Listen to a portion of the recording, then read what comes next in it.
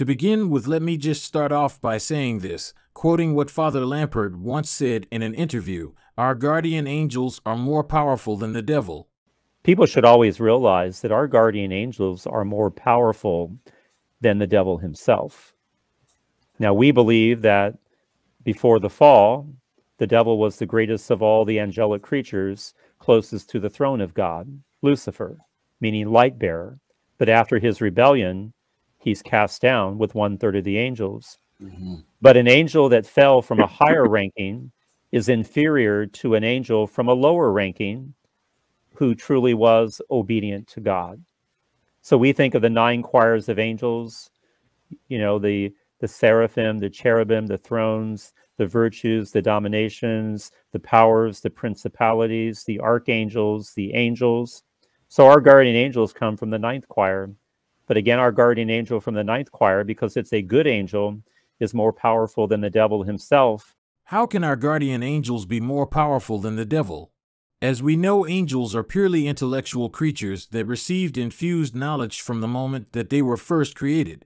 St. Augustine distinguishes between what he calls morning and evening knowledge. Evening knowledge is that by which the angels know things in their proper nature, and this knowledge is considered imperfect. The evening knowledge is the knowledge of things in the natural order, the ability to speak other languages, and so on. Morning knowledge, on the other hand, is that by which the angels know things according to their glory, and this knowledge is considered to be perfect. The first knowledge of things, the evening knowledge, was present to the angels at the onset of their creation. But the angels only received morning knowledge when they chose to glorify God. They took their intellect and they chose to then honor and glorify God, and in doing so, they completed their creation. Just saying for a moment, in the Genesis account of creation, it was always evening came and morning followed, and then it was the new day. So the angels that chose to rebel against God, Lucifer and his angels, are imperfect creatures. That's why I told you yesterday that your guardian angel is more powerful than the devil himself. The devil is an imperfect creature because he has evening knowledge but never received morning knowledge. So even though he comes from the highest choir, the seraphim angels, an angel in the lowest choir that chose to glorify God now outranks an angel in an upper choir that chose to rebel against God. So when Lucifer sinned, we know that his sin impacted other angels as well. So the rite of exorcism states clearly, in the whole history of salvation, there are angelic creatures. A part of them serve the divine plan, always giving hidden and potent aid to the church. Another part is called fallen and is called diabolic. They oppose the salvific will of God and the redemptive work of Christ, and they also try to associate humans in their own rebellion against God. St. Thomas Aquinas maintains that the first of the sinful angels was before the fall the most exalted of all the angels. What do we call this particular angel before the fall? His name was Lucifer. So after the fall, Lucifer became the chief of all the evil spirits, now referred to as the devil or Satan. The word devil comes from the Greek word diabolos, which means adversary, slanderer, or opposer. It occurs 33 times in the New Testament. The word Satan comes from the Hebrew and means accuser. It occurs 34 times in the New Testament. Another term used for Satan, as we mentioned, is Lucifer.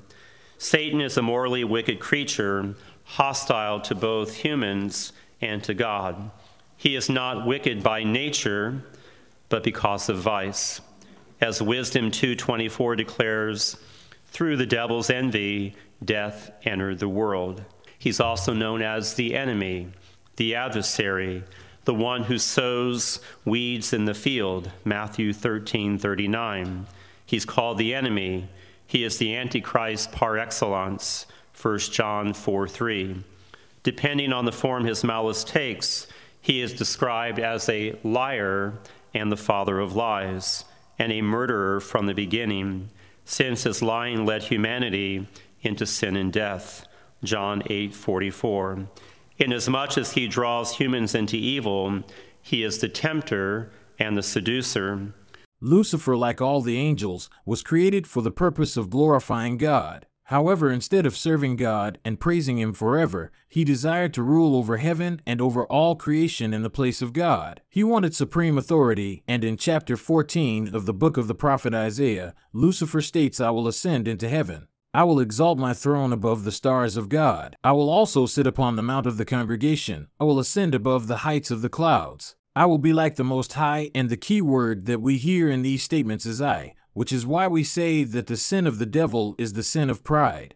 St. Augustine writes that pride is the disordered love of my own excellence to the point of contempt for God. Again, we begin to love ourselves more than we love God. St. Thomas Aquinas explains that it is impossible for a creature to cease being a creature so as to become equal to the Creator in all respects. Satan, therefore, wanted to be like God, not by nature as an equal, but by resemblance. He wanted to be similar to God.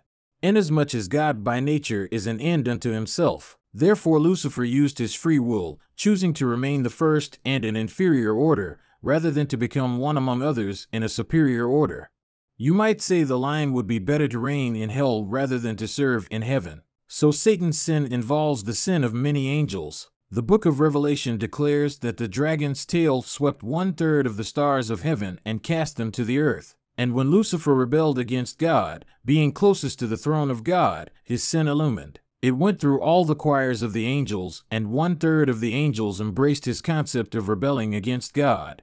So angels in the higher choir illumined those in the lower choirs. We can say then that Lucifer's sin, you could say, trickled down, and 1/3 of the angelic choir chose also to rebel against God. I hope that this video will be helpful to you in understanding more about our faith, and especially helpful in your own spiritual warfare.